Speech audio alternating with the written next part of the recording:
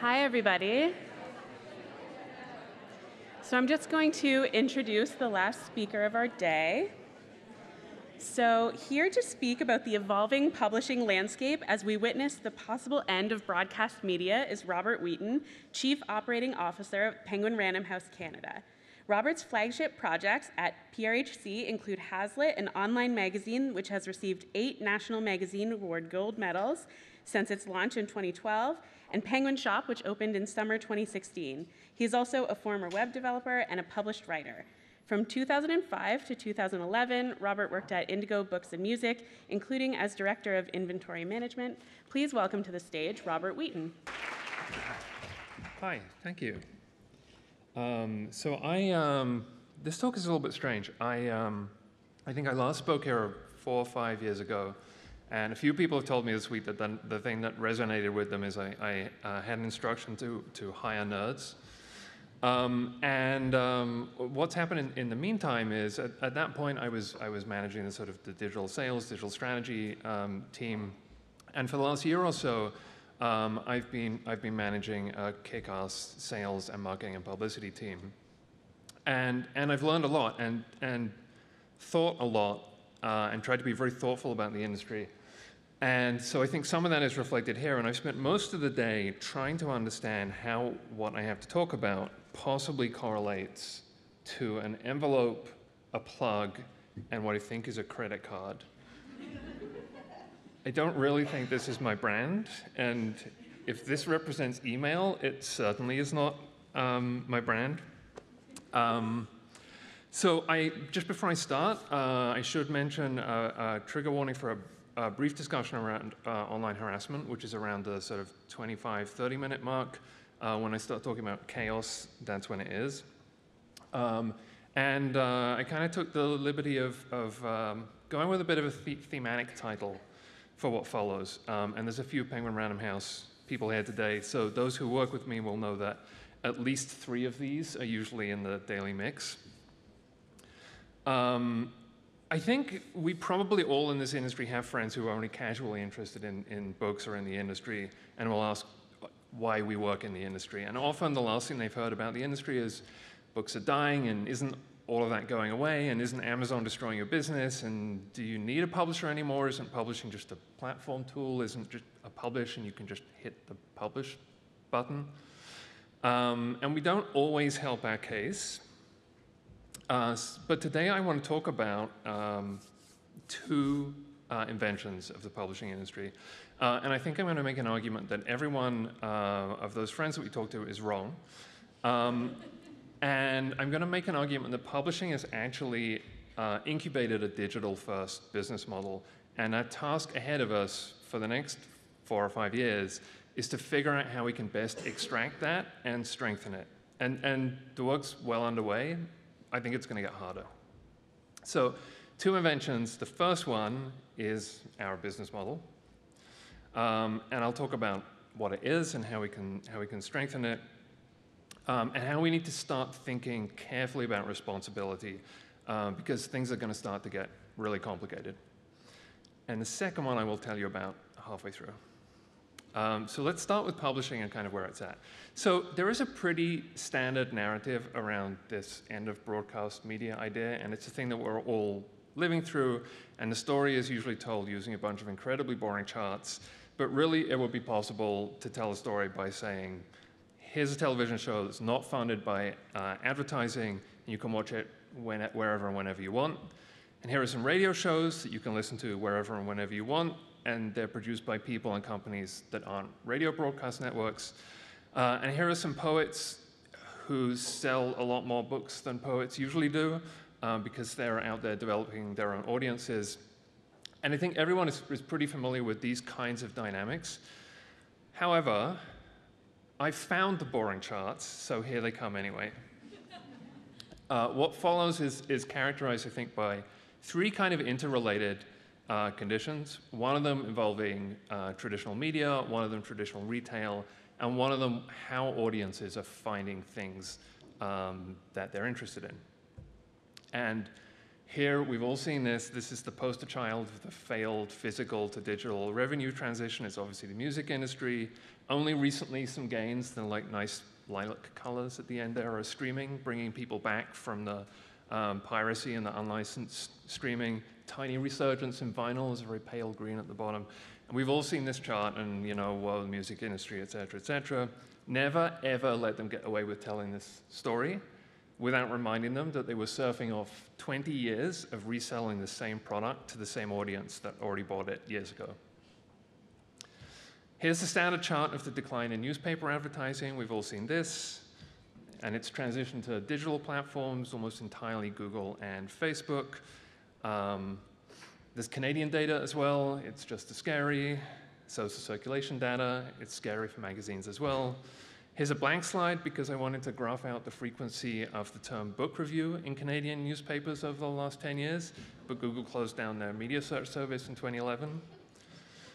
Here's what's happening to book discovery. In 2015, physical bookstore discovery remained #1 as a source of consumer, what's the next book you're going to read, at 45%, but you add up all the online ones together, and you get to 50%. This, of course, is already out of date. Noah talked this morning. Thanks, Noah. And I think we all know the narrative behind the declining number of chapters in Indigo stores and the growth of non-book categories in their shelf and floor space. So there's this kind of weakening of traditional outlets, which privileged entities that had kind of distribution chokeholds over these digital ways of consumers getting content with these new opportunities have extremely low marginal distribution costs. In other words, it doesn't cost any of these companies very much, if anything, to serve an additional consumer. And that's very, very different from a radio broadcaster that has to build extra antenna.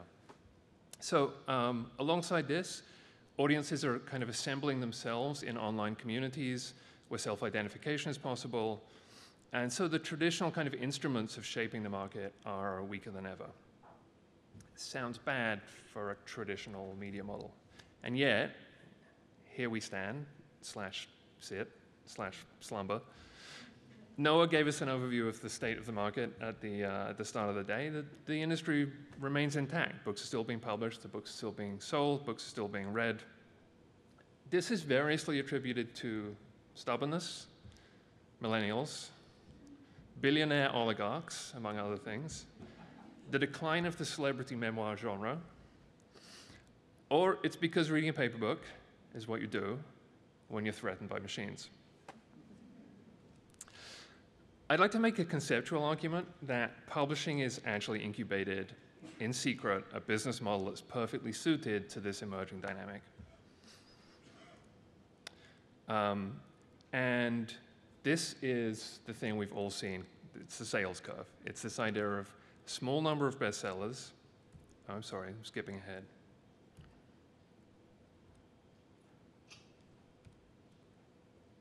So this is the Chris Anderson style sales curve with, we'll come to this in a second.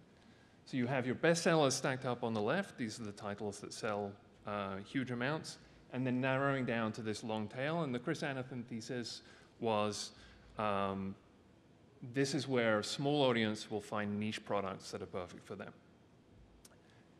Why don't you just make more bestsellers is, of course, how the joke goes. And everyone thinks this is our business model, this thing, just poorly executed. You make a bunch of books based on partial information. Sometimes you're an idiot, oops. And somehow you make money.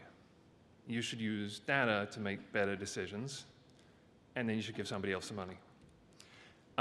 And this actually is not our business model.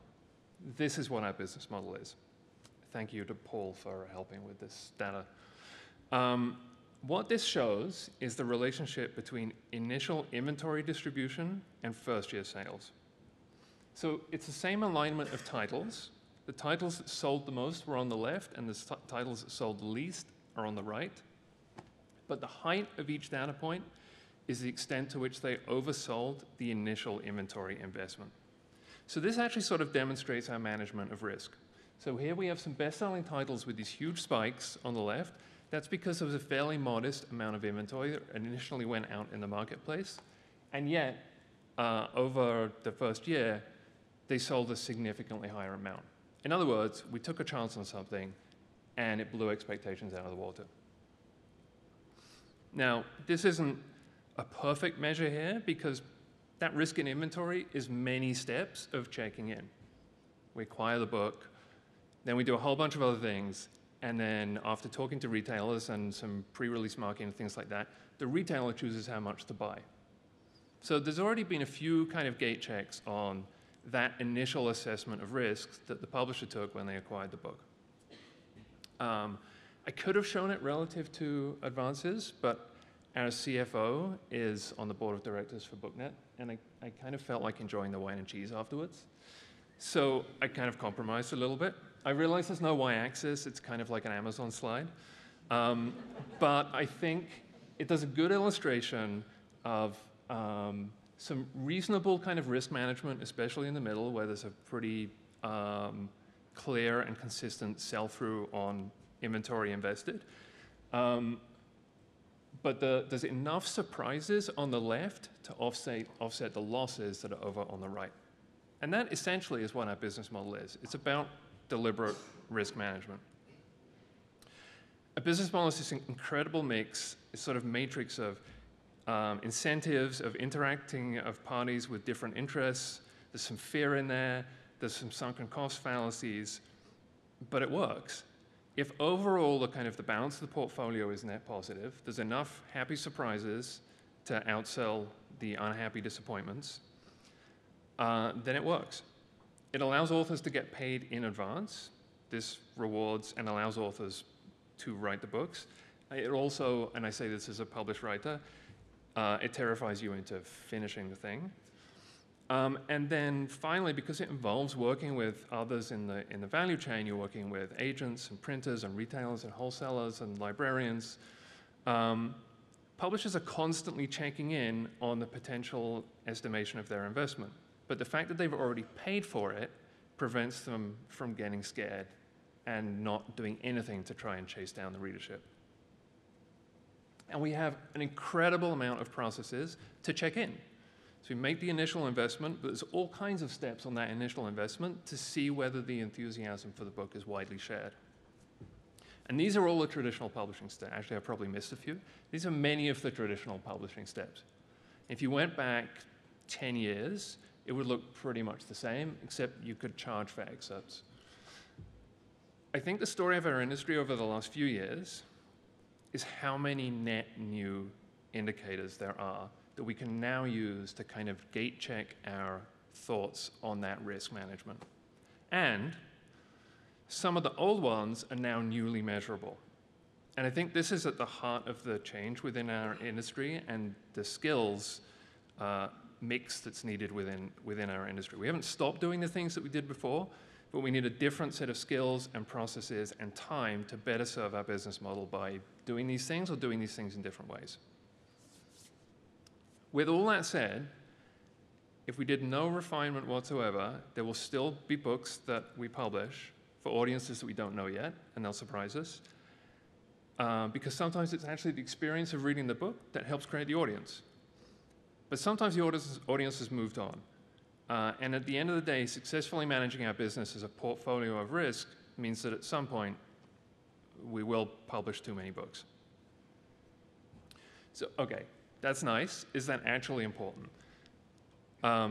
Your answer to this is going to depend a little bit on whether you think ideas are important, to sort of align and interpret events, to understand our world, to use the tools of narrative and inquiry to sort of situate ourselves, to suggest action. For the philosophy students in the room, and this is a publishing conference, so I know there's some philosophy students in the room. So I know this is a pretty safe bet. This is the concept that what society determines to be truth is actually a negotiated outcome based upon what's useful. In other words, what society needs at any given time. So you really need more, and you need more diverse ideas coming into the mix all the time.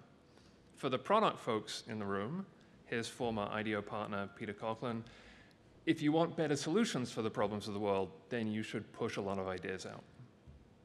And there are certainly problems in need of solutions. with many more to come, and I'll come back to this in a second. But let's come back to this, and I had a bunch of other slides here, but then Noah just said this morning, so he saved you all some more charts. Here's a chart that I like to scare everyone with every few years. It's from a study called Experimental Study of Inequality and Unpredictability in an Artificial Cultural Market. Good leisure reading. Basically, they examined what happens. You have a set of cultural goods, they use songs in this case, of equal quality. And quality, they sort of tested this with a separate study to say, let's get some songs that everybody likes as much as all the other songs. And then all they did, they just made these songs available for download. And to one group, they just tracked which songs were downloaded with the assumption that some songs would become more popular than others. And then with another group, all they did was just rank the songs that were being downloaded the most. So they introduced one social signal. So theoretically, this study says what happens if you remove all the intermediaries, all retailers, all media between artists, musicians, writers, and their audiences, and see what happens. And what happens is two things. First of all, the hits become bigger. So that inequality dramatically increases. And the other thing is, every time they ran the study, it was a different set of songs that came out on top. So they increased inequality and unpredictability simply by showing the ranked most downloaded songs. So I was struck by a phrase that Noah had this morning, this erratic demand is more and more the norm in our business. And if you kind of think back over the last few years, you can imagine between Harry Potter and Twilight and Stieg Larsson and 50 Shades of Grey and coloring books, we have had these phenomena of unpredictable trends, phenomenon that audiences have discovered and then disseminated amongst themselves to the extent that it drives the market in a way that nobody could have predicted. And I think that emerging trend where audiences are setting demand more, in many parts enabled by some of the things that Nathan just talked about, this business model is set up and stress tested to respond to those unknowns in audience behavior, in my view, perfectly for this situation. So I think the work ahead of us is, how do we strengthen that match? And not to spoil anything here, but I think you probably knew where this was going. We've been talking about our business model, which I mentioned was one of the industry's two great inventions. So I'll get to the second one. It's not the codex, which certainly predates publishing. I'm not thinking about copyright, which is a pretty good invention, but if we start that, then we're going to be here for hours talking about watermelons. And it's not the book trailer. Of course, I'm talking about the hindsight refraction device, also known as the book cover. Hindsight refraction device aggregates all potential reasons for why a book did not perform as expected, and then it ascribes them retroactively to the design of the cover. Now, I'm not talking about the book cover itself as a technology, because it's enjoying this kind of stunning resurgence. Book retail in major markets has shifted dramatically to online. Other major retailers are more and more taking very small inventory investments, shelf buys, and it means that a book's cover now, increasingly where it has to catch attention first, is online, where it's going to be rendered at a significantly smaller size. Hence, we get covers that are starting to look like this, highly colorful, highly graphical. Some of this is obviously aesthetics, may have something to do with vinyl, might have something to do with performative hipsters, or performative millennials, or teens, or really anyone looking to display their taste. But there are blogs which cover book design, book designers selling prints based on their work. Series redesign has become a potential publicity hook. We have animated book covers. There are Instagram design accounts about book covers. There is Bookface Friday and Ice Cream Books. If anyone doesn't know what Ice Cream Books is, you're welcome. There are designers posting rejects of iconic book covers. There's including at least one total heartbreaker, since I think this book is significantly delayed. Is anyone from Simon in the room? Maybe can we talk afterwards? Maybe. But my point is that actually we have these incredible opportunities in our processes with the materials that our processes throw off to actually get in touch with and learn from consumers. So our job, I think, in the next few years is to radically increase the number of these risk check-ins in our processes, mostly with consumers. We used to manage the unknowns and risk in our business model with process and with inventory, and it stacked all of this risk in inventory, which is really expensive, and effectively shut out audiences that capital investment. One of the factors that prevented us from speaking to those audiences is because we had all of this inventory stacked up. Now we have the opportunity, and because the trends we spoke about, we really have no choice but to manage this risk by information and sophistication. That means, I think, going beyond POS and inventory data and looking at demand signals wherever we can get our fingers on them. So Goodreads ratings and Kobo ratings, Indigo and Amazon reviews, Instagram likes, library holds and circulation. I think it also means being very open-minded about different kinds of signals from consumers. And it's often the sort of stray and unlikely data points that can show you surprising emerging behaviors before you'd otherwise know about them. So local trends, temporal trends. I'd also argue there's a pretty dramatic need for an industry-wide protocol on data sharing that is going to get us beyond POS and inventory. Those have been game changers, but mostly they're oriented around supply chain savings. I think we need a set of standards and definitions around a new generation of data points that are oriented around consumer demand and some protocols on how to share them, so collectively we're serving audiences better. On the path of using data to progress as an industry from confusion to enlightenment, right now, the data resources that we have at our disposal are spending too much time on this sort of above-the-line work for data management. So scraping, cleaning, warehousing, aggregating, and really not enough time synthesizing, dashboarding, and communicating. We're spending way too much time up here and less time actually working with the data and becoming better informed. So I think everyone in this business needs to get their head around the fact we need to share data more willingly to figure this out and engage in a process to communicate about what data shows us more effectively. And this isn't just about massive data sources, it's about inclination. How do we interrogate decisions with information? We have a lot of tools that already make this pretty easy. Wouldn't it be nice to know, before we publish a book, what kind of response the book cover might have? It'd be great to test book covers or design treatments or ads. Let's face it, it's not like this industry lacks for opportunities to say, I told you so. And the truth is we can. We can put 2 different treatments of an ad or a cover on Facebook and monitor the result, or many, many other techniques. My point is that we have many opportunities to learn from our consumers. One of them, everyone should have their own sales channel in this industry. It can be really small, it can be online. Online's great because you can monitor the entire funnel. You can try different things that maybe your retailers aren't willing to try.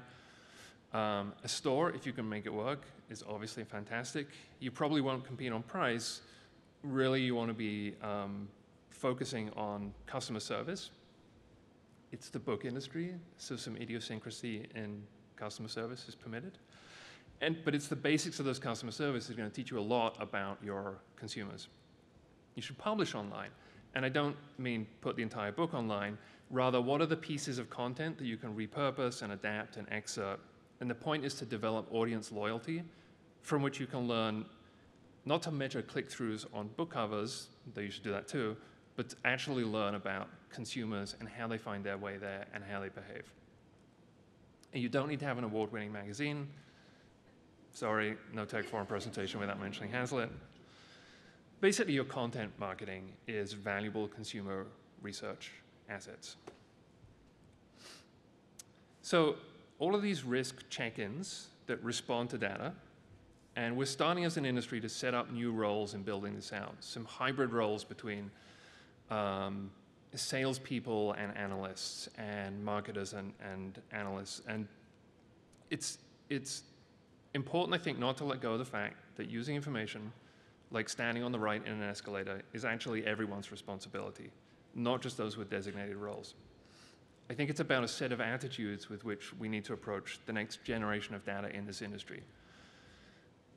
Speaking of attitudes, I want to tell a very brief parable, which I think many here might find resonant, and I think is at the heart of the kind of exercise that we need to spend the next few years conducting.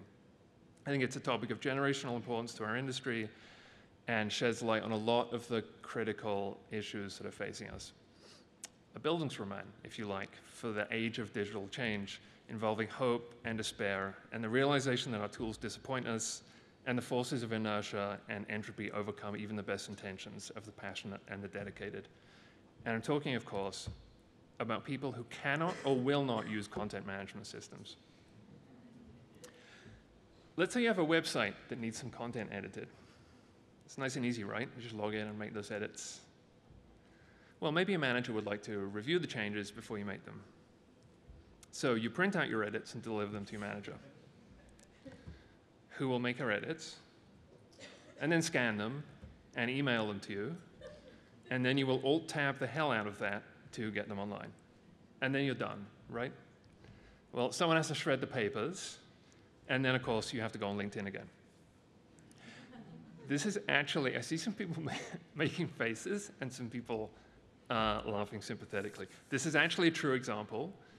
It's not from the book publishing industry, because I didn't want to be mean, but it's a company that's 1 degree of separation away. I'll put it like that. I think this kind of dynamic is incredibly, incredibly common in media cultural industries right now. To all those who say, well, at least you have a CMS, I think our industry is full of these kinds of essentially data entry processes. Much of our work is still assigned to process rather than aligned to our business model. There's a lot of pulling information out of systems and stuffing information back into systems.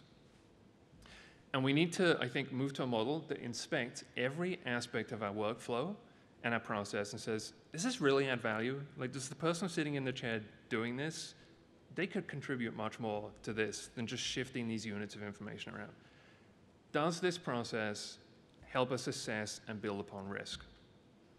Now, what does it look like if you put a digital-first workflow in situations like this?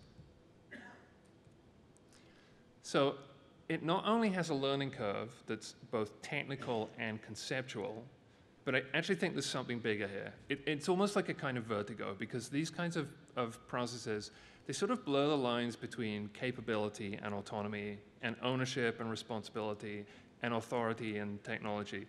There's basically no safety net. And I think, to turn this back to books, I think that's a question of 2 distinct mental models that are at work in the industry.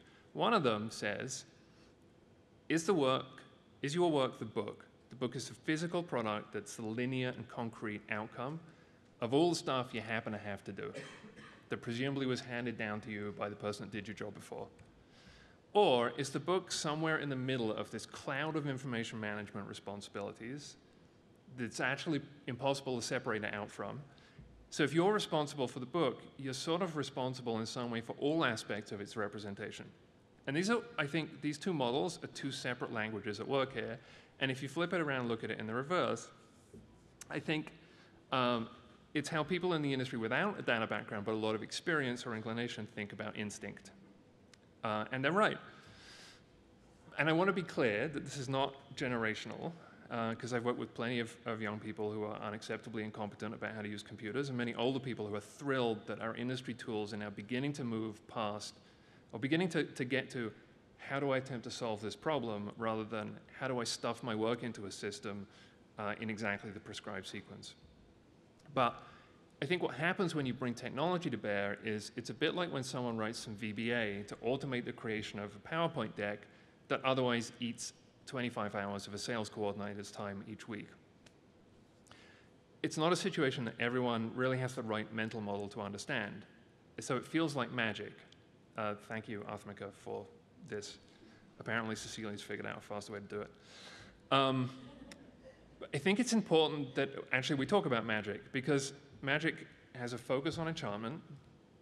It's an open system, if potentially sometimes elitist. Unlike sorcery, which has authoritarian figures and exclusive centralized power structures.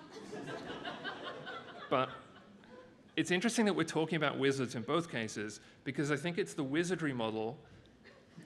honestly, I gotta say, this is the most meta Google image search result that I've ever seen. I think it's this model that has got us into this trouble in the first place. It looks like you're trying to do this unit of work. You should do it this way. No, really this way. I showed you this already. Why didn't you listen? The system doesn't work that way. And so getting away from this into a culture of openness, of friendly tools, of actual practice and transparency, working with scripting languages, I think, so people can see time being solved and problems being addressed. I think we should use open, off-the-shelf software, the kind of software that people are more likely to have their siblings or their kids or their families using, so people with different backgrounds can seamlessly enter the company without the learning curve of proprietary software. The purpose of all of this is we want a greater range of ideas to further our reach to consumers. But that's going to mean greater humility and empathy and openness among the industry and with our colleagues. If we want opinions and ideas that mirror our audience's diversity, then the trade-off for that is time, because consensus and groupthink are faster, but our audiences don't have consensus, which is sort of the point of our business model. And we should stop wasting our time on stuff like this. So much of this goes hand in hand with a mental model of what we do and of work in general. And we talk a lot in this industry about what great content we have, and we do, but it's boxed inside a finished book, and we're the ones boxing it. I think becoming a little bit more flexible and adaptable with excerpts and cover images and alternative cover images and before and after edits and interviews with editors, all these things can become assets to inform us with our audiences. And I think this is overall getting to a sense of practice rather than process. So, by definition, executing our business model involves allowing the books to discover their audiences, not perfectly executing the predictable steps required to bring to market, but allowing ourselves to be surprised, and knowing that as those audiences are always changing, the work is never over. So I want to spend a couple of minutes talking about something else too, just before I close, because all of those things are not enough. Some of the things I've suggested I think are actually at odds with one another, and taken to an extreme, I think they're going to risk what makes our business model work, because they could come at a high risk to the fundamentals, such as privacy, that also threatens the breadth of representation with which we can reach audiences. If we agree that ideas are important, and that a range of voices and opinions serves a positive social and political good to broaden the range of human experience and human empathy, then we need to be prepared for the fact that those ideas have opponents, that orthodoxies provoke dissent, and dissent provokes reaction.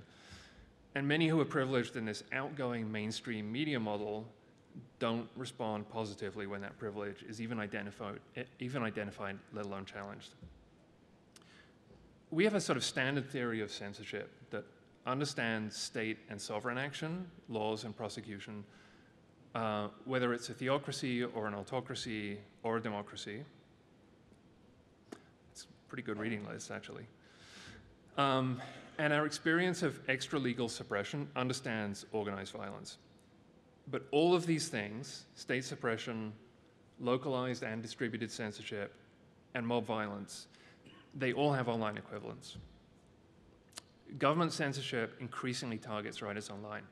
PEN estimates that nearly 50% of imprisoned writers are persecuted for their work online. This is Ethiopia's Zone 9 bloggers who were arrested in 2014 and held for over a year on charges that included attending digital security training. In Malaysia, the cartoonist Zuna was again arrested at the end of last year, and the online platform that sells his books was forced to release the details of the people who purchased them.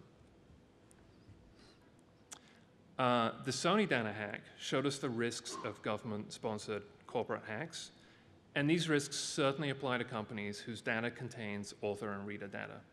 And if you haven't read about the Sony hack, you should. It's awful, but sort of worse, it's funny. And I think a boring hack without the backbiting and the trashing of talent and the corporate infighting would have better kept the focus front and center on how a modern media company was completely disabled and 47,000 people had their personal information disclosed. And things like this will happen in the publishing industry. Independent publishers don't have the resources for large security teams. Multinationals have systems that are too broadly distributed. One territory or another is going to be a backdoor for other territories. One territory will publish a book that's controversial in its nature and expose its publisher to a DDoS attack or a core data hack. And actually, these things are already starting to happen. So we should all make sure we get out of the habit of looking at file names like passwords.txt and get used to the idea of carrying around something like this and think hard about the data that we have. How did we get it? Was it gathered with informed consent and opt-out procedures? Is it warehoused in a jurisdiction that adequately protects consumer rights that are appropriate to our values as an industry? We need to think about how we treat it. Do we store this data in secure systems, but then do we export pieces of it and leave them on network or desktop databases or in Excel files? In my opinion, the basics of encryption should be taught in publishing school. That's the importance of this to our industry. Now, we already have the equivalent of the crowdsourced harassment. Most of the bullying controversy that's surfaced over the years on sites like Goodreads is actually focused on the behavior of authors and publicists, demanding that reviewers rescind low reviews. But last September, author Laura Silverman's YA novel, Girl Out of Water, which actually it isn't out until May, so this was long in advance of reading copies going out, was beset by a sea of one-star reviews on Goodreads after her criticism of Donald Trump. Author A.C. Thomas was subjected to a campaign of abuse after she created the hashtag #IStandForDiversity. And she had to temporarily shut down her Twitter account. Many of you know the Canadian writer Sachi Cole, who had a similar experience last year. This is Kurt Eichenwald, who's an author and a journalist who's written extensively in opposition to Donald Trump. Last December, Eichenwald, who's epileptic, was sent an animated strobe-like GIF with the message, "You deserve a seizure for your posts." So I think it's in Gamergate that we see the dynamics that truly imperil our business model. As our business model shifts towards more data-driven demand patterns, in these dynamics, reader behavior actually increases the danger for authors. How should we as an industry protect writers who can be identified based on their public information? And how do we publish into topics when audiences can be singled out and pushed underground because of their self-identification on a topic or on a range of books? So I'd like to close on a note of hope because I think there's opportunities to address some of these challenges. So I'd like to lay down kind of 3 challenges for the industry that I think we should undertake in the service of authors and in support of readers who choose to share stories and ideas with one another. Alongside increasing data literacy in our industry, we need a program of ethics in data management to safeguard consumers and audiences and writers, and to protect the risk-taking that's at the heart of our business model. A few weeks ago, many of you probably saw this, a designer named Georgia Lupi, she posted a manifesto on data humanism, and it spoke to the illusion of simplicity that's at the heart of the recent kind of data visualization trend. And she suggests a practice which is more humane, which defers to complexity, incompleteness, to nuance, to limitations, to the challenges of individual identity. And I think that a similar deference to the individual has to inform our data practices, starting with privacy. I think we should avoid working with partners whose online experiences generate a data trail that could be used to track consumers, and our own online endeavors shouldn't throw off a data trail. We aren't advertisers, and it's not a profit center for us, but this is an extremely hard challenge because I basically just described how most of online advertising works. I think we need an ethical gate check in addition to the operational ones that we already have in place when we're sharing metadata with partners. If we're providing data to an organization that's going to build consumer networks on top of it, how committed are they to protecting the identities of those consumers? What are their data practices? Where do they store data? How would they qualify and limit access to an open API? How will they prevent identifying and clustering of consumers? As we push for increased data sharing in the industry, we should be insisting that our partners and us obscure and protect that consumer data. And there's actually a discipline, data pseudonymization, that's related specifically to this. We should be governed by internal codes of conduct and industry standards that are more severe than those within the government privacy laws, so that we're not capturing and storing and tempted to use data in ways that would compromise readers or imperil writers. And we should celebrate the benefits of an intermediated value chain in which there are lots of bookstores and lots of online retailers in which no one actor owns all the pieces, and competitors exist among which consumers and suppliers can mix up their activity, so that consumers can conduct their reading lives in separate places and in ways that are shielded from one another. In this context, by the way, supporting independent booksellers isn't just good customer service, it's a moral and ethical responsibility in our industry. And so when new ones open, we should celebrate. In other words, we have a social and ethical obligation that's aligned with strengthening our business model. And I think this statement, so often a slide, actually constitutes a manifesto for a responsible, moral, ethical, and fully adapted publishing business. Fully digitally adapted publishing business with a crucial social and political role in the future. And finally, in the area of data responsibility, we need all voices to be heard, not just the data capable among us.